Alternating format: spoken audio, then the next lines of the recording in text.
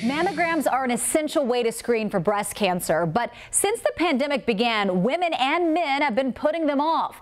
And then once the COVID-19 vaccine came out, some began wondering, can the COVID-19 vaccine lead to a false positive mammogram? Let's verify.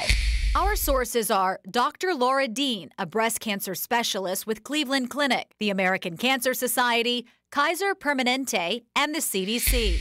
According to both the CDC and the American Cancer Society, one of the side effects of the vaccine is swollen lymph nodes under the arm where you got the injection.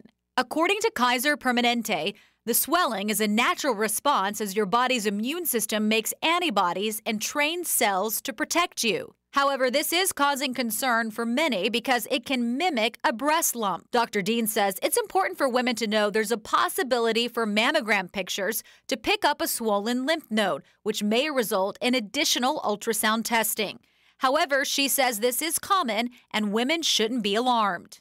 If we do see lymph node enlargement on a screening mammogram, what the Society of Breast Imaging is recommending is that essentially we bring the patients back, do a targeted ultrasound just to get a good idea of what those lymph nodes look like, and then we're just monitoring them. So yes, the COVID-19 vaccine can lead to a false positive mammogram, but it's just a temporary reaction to receiving the shot.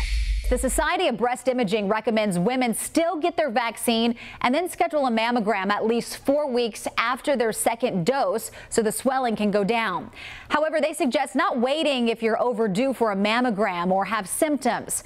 By the way, this isn't unique to the COVID-19 vaccine either. Experts say vaccines for the flu, pneumonia, shingles, and tetanus can also swell lymph nodes. As always, if you're ever concerned about something, call your doctor. With your Verify, I'm Sarah French.